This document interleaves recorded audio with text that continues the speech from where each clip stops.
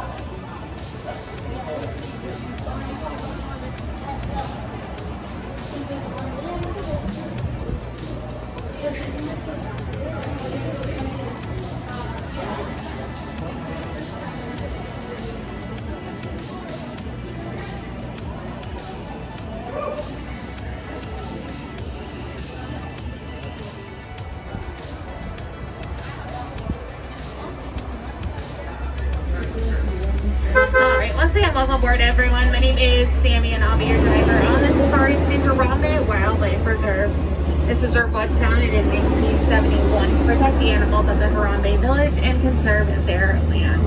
Please remember to stay fully and completely seated at all times while we're out there, keeping those hands, arms, feet, and legs inside the vehicle, and make sure your children are doing the same.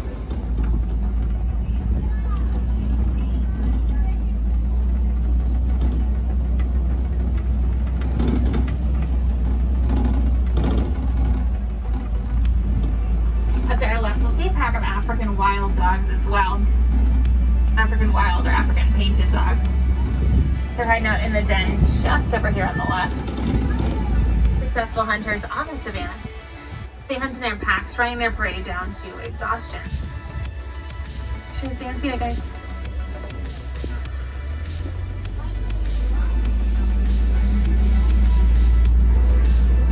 Also on the left behind the termite mound here, we'll see some sable antelope. They're born fairly light brown in color and will grow to be a darker brown, almost black into adulthood, with the darkest of the herd typically being the most dominant. On the right, we'll see some Patterson's eland. The eland is the largest antelope in Africa. They'll weigh up to 2,000 pounds and stand up to 6 feet tall at the shoulders. Giraffes up ahead.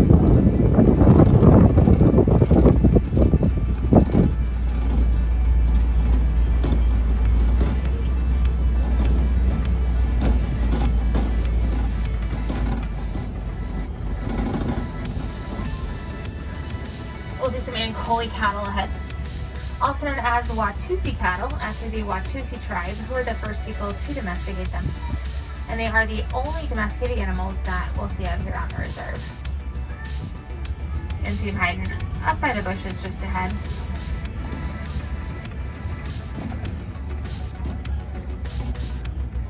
Those horns will grow to be up to 20 inches around at the base and about 3 to 4 feet each in length. And although they are quite large, they're actually fairly lightweight considering that they're honeycombed on the inside and filled with blood vessels.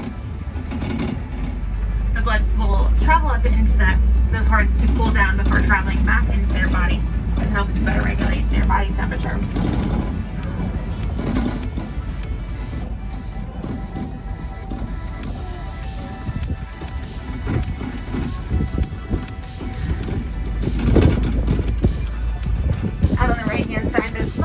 Antelope in the grass there are springboks. They get their name because when excited they prop, which is when they jump about 6 feet in the air repeatedly, or up to 13 feet when they curve. I feel like as they pull past the bushes here. So again, those are the springbok on the right, and then the Ankole cattle are here on the left.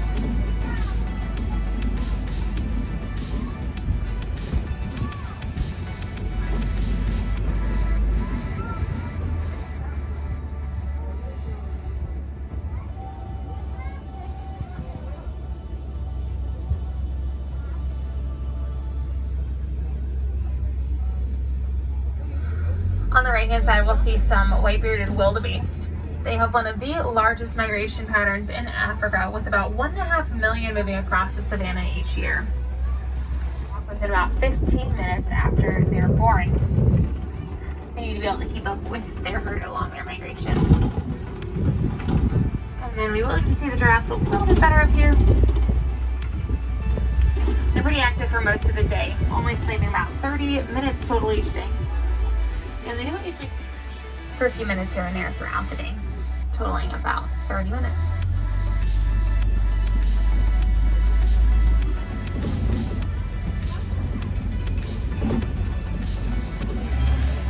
We will begin our journey at the Little Cherry Forest. The animals around here have some really cool colorings and markings, and those do a great job of helping them camouflage so that they stay safer from predators. We'll just want to keep our eyes wide open and cameras ready to go.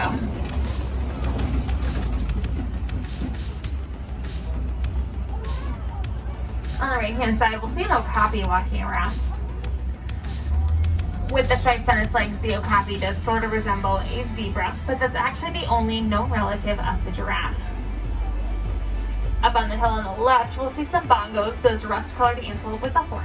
The lighter brown antelope without horns are greater kudu, and we can tell those are female greater kudu since, unlike the bongos, only male greater kudu have horns. There's some more bongos down the hill as well.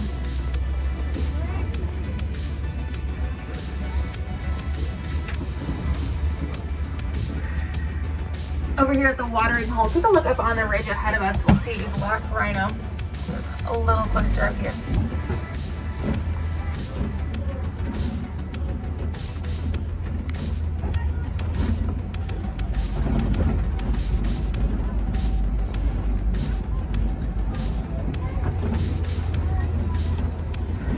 Alright, as we pull up here, we'll see the black rhino up on the ridge to the left.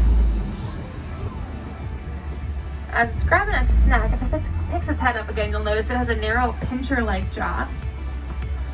They have a prehensile upper lip. It's full of muscles to help them scoop things into their mouths and rip leaves off the bushes. Sadly though, there are only about 5,000 black rhinos left in the entire world.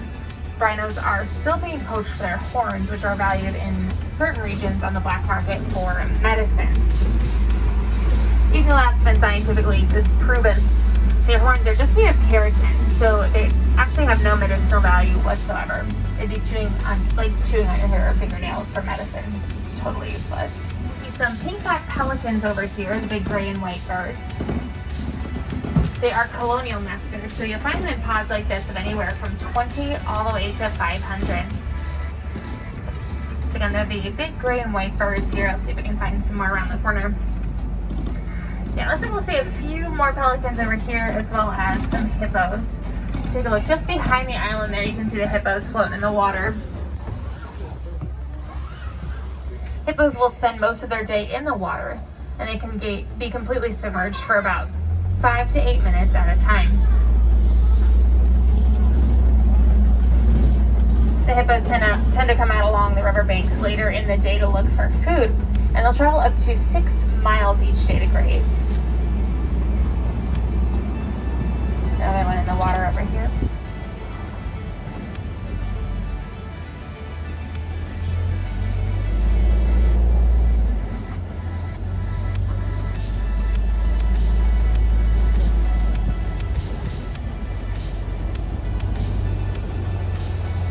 Ooh, down to the left over here, we'll see the Nile crocodiles. You can see quite a few of them holding their jaws open, and what they're doing is releasing hot gases out of their mouths. They're cold-blooded, so that keeps them a little bit more comfortable out here. These are the largest types of crocodile in the world, growing just about as long as a giraffe is tall. Just a reminder to keep those face coverings up over your mouth and your nose too while we're out here, please. We're heading out into the savannah over here, which stretches all the way from east to west Africa, and is a great place to look for some of the migrators. See if we can find maybe some elephants, zebras, giraffes.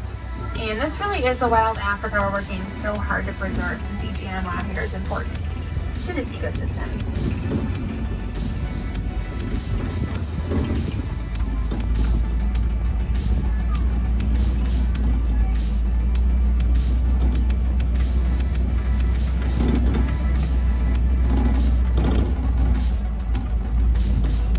Up to our left, we'll see a pack of African wild dogs as well. African wild or African painted dogs. They're hiding out in the den just over here on the left. Hunters on the savannah. They hunt in their packs, running their prey down to exhaustion. Sure, stand, see it, guys.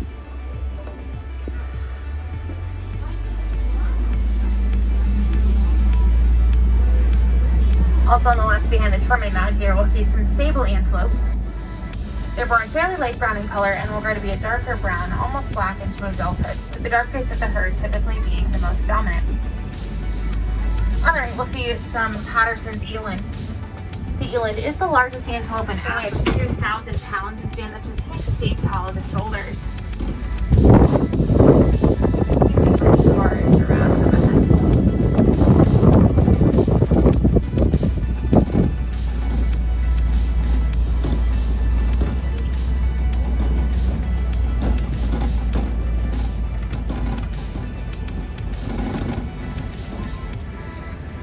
We'll see some Ankole cattle ahead.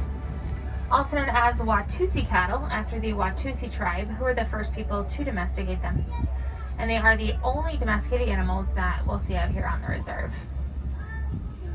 And see them hiding up by the bushes just ahead.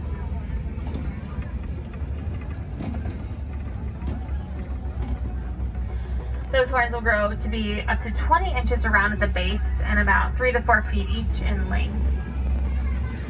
And although they are quite large, they're actually fairly lightweight considering that they're honeycombed on the inside and filled with blood vessels. The blood will travel up into those horns to cool down before traveling back into their body and helps better regulate their body temperature.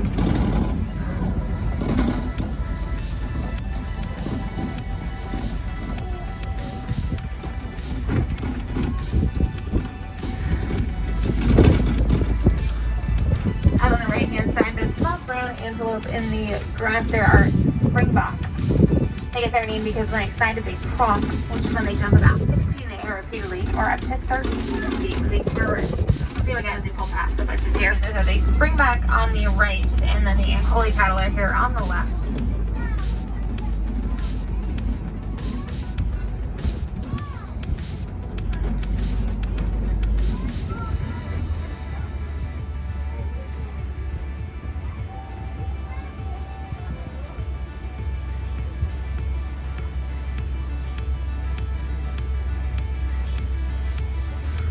On the right hand side, we'll see some white-bearded wildebeest.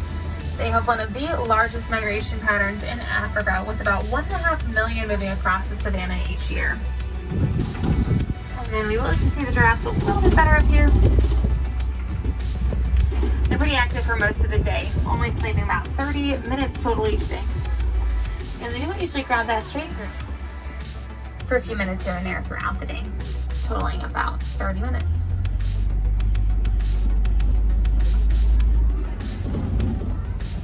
And if you take a look up on the left, we'll see some mandrills as well. Mandrills are the largest and most colorful monkeys in the world.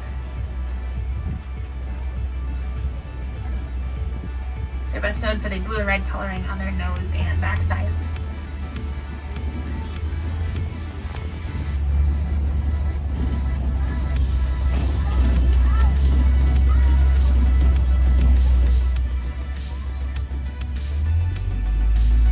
We can find some more just up ahead.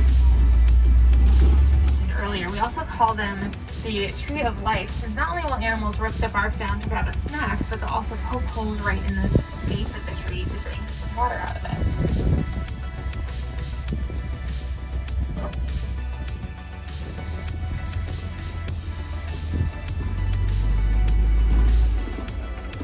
We'll see the wildebeest again through the clearing on the right as well.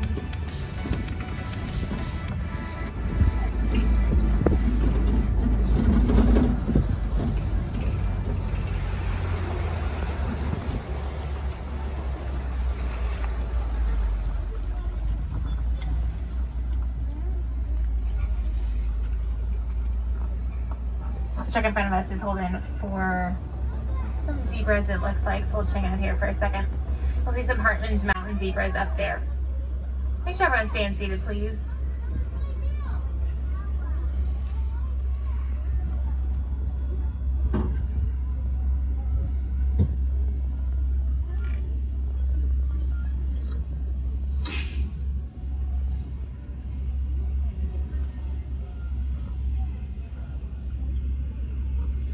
Like, so we'll see some Hartman's mountain zebras just up ahead.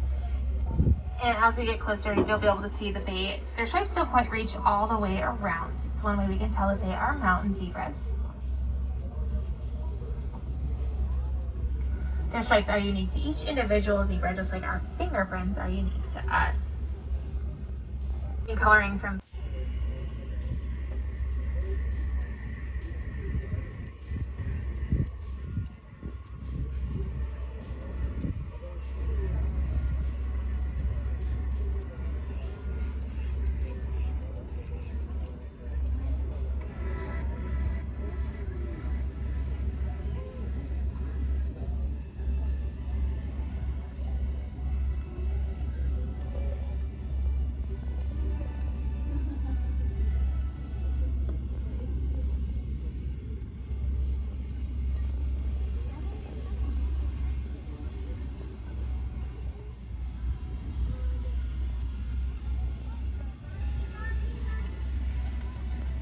looks like those zebras are finally heading out the road.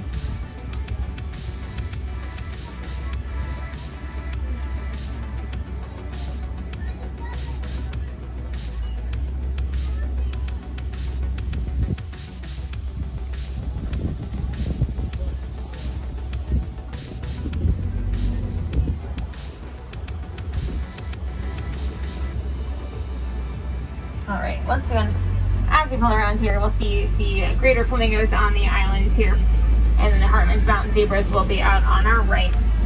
If you notice the gray flamingos among them, they are still pretty young, so it will take them quite a bit of time to start to get that pink coloring. And once again, these are the Hartman's mountain zebras here on the right.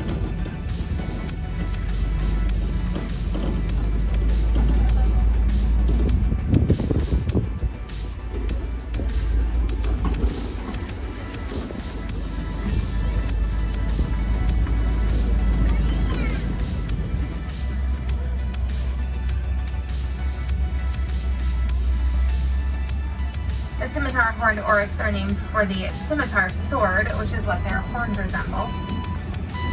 And they're typically found in the deserts, but do migrate for food. And they can actually go up to 9 months at a time without drinking any water if they absolutely needed to. They don't usually go that long, but they could if necessary.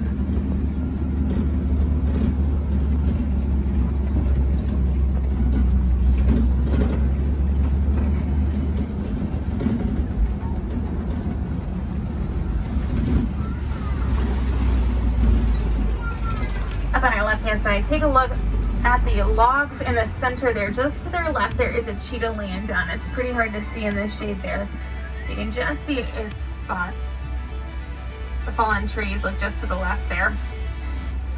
Cheetahs are, of course, the fastest mammals on land, reaching speeds of about 65 miles per hour, but only for short distances. And there's some lions hanging out of here. You can see a male lion laying on the rock there in the center, and then there's a lioness a little bit further up here.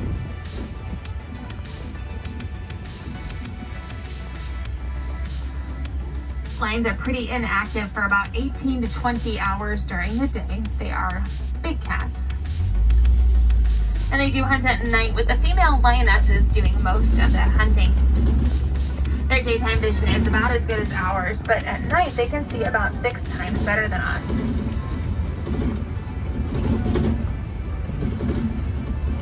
On the right hand side, we'll see some white rhinos in a bontebok. A group of rhinos like that is called a crash. We'll see if we can see them a little bit better on the other side. That bontebok is a relative of the wildebeest we saw earlier, believe it or not.